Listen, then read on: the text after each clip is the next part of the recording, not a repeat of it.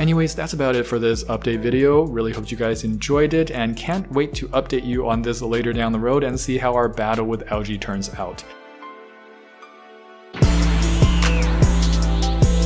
What up, y'all? As some of you might have seen, after I set up this tank, every algae and diatom in the 7 rivers of the Amazon perchanced on our little speedrun tank. I always wonder how algae even gets into our tanks, like, it's gotta be magical fairy dust or something. Pretty sus if you ask me. So I started a combination of anti-algae regimens, and look.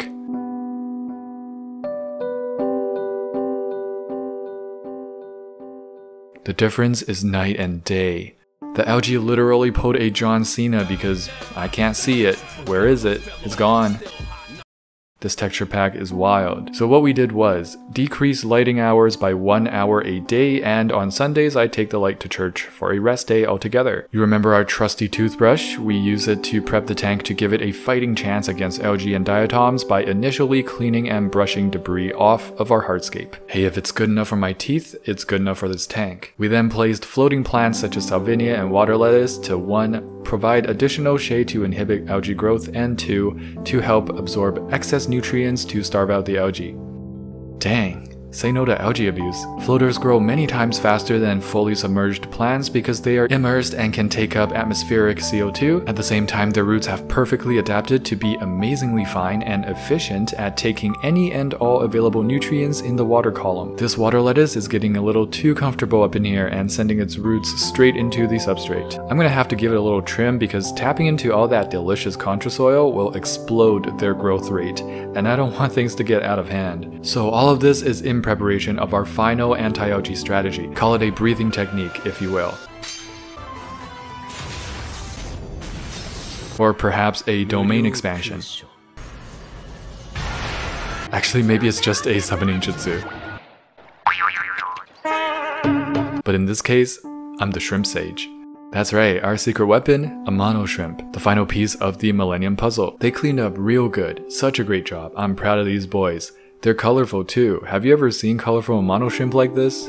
But of course the job isn't perfect. There's still lingering segments of Hydrocaudo still cursed with algae, and the green hair algae presence is still ever threatening to take over. But man, does this tank look like it's on its own 2 feet again. There's small little cyclops and other tiny critters moving around in the tank because the water flow isn't very strong. But where there's prey, there's bound to be predators. This is a hydra. They show up where there's weak flow, but not purely stagnant water. As you can probably tell, these look like miniature versions of sea anemone, except they're fully freshwater. They have around 5 tentacles, all equipped with 4 types of sting cell nematocysts, like anemone, or jellyfish.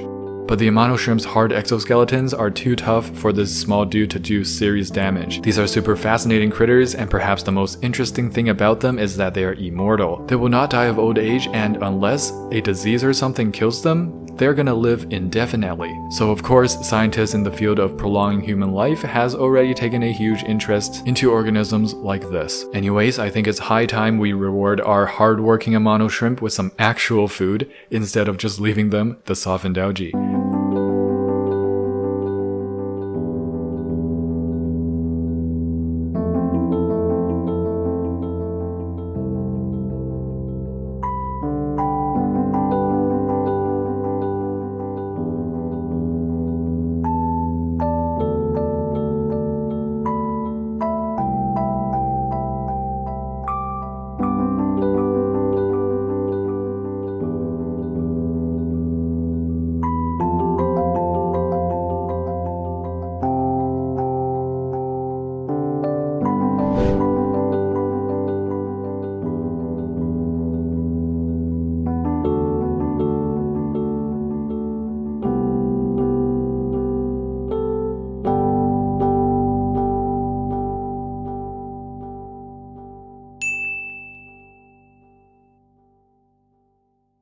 I think I dropped in too much food, so now I have the fun and exciting job of taking it all back out. Well, I hope you enjoyed this quick little update. Please leave a like and subscribe, and I'll see you guys in the next one. Don't forget to get your hands wet.